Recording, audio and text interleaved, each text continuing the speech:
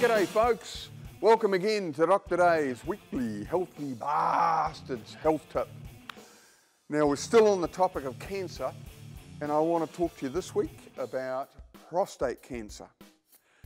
But really before I tell you about prostate cancer, you've got to actually know what is the prostate gland. Like a lot of people don't even know what a prostate gland is, and that's what Dr. Dave's here to tell you. So this week's Healthy Bastards health tip is phasing into prostate cancer, and I want to tell you where the prostate gland is, what it does, and then you've got an idea. So next week I can tell you more about actual prostate cancer because you've got a bit of knowledge about it, right?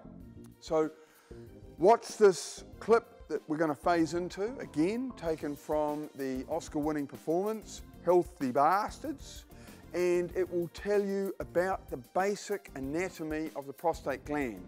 So phase in and watch this. It only takes a minute and a half, and that sets you up for next week when I can tell you about prostate cancer and what to look for and when you should screen. So thanks folks. Thanks for watching our Healthy Bastards health tip, and phase in and watch this bit on the prostate gland. See you soon folks.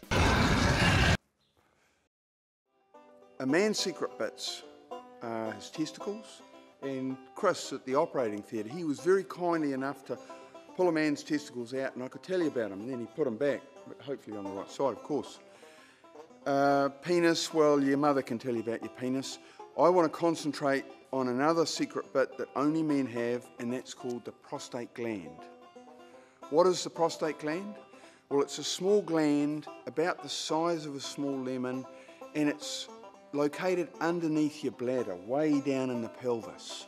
So you've got the bladder here, and then the pee tube or urethra goes through the gland and out your penis. What does it do?